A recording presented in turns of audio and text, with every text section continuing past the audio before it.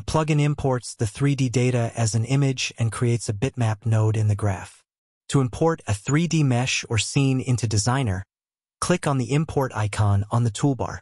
If the file contains multiple 3D objects, the plugin shows a dialog window where you can choose which of the objects should be imported. It's very important that the mesh contains only triangles, so make sure to triangulate the mesh before import.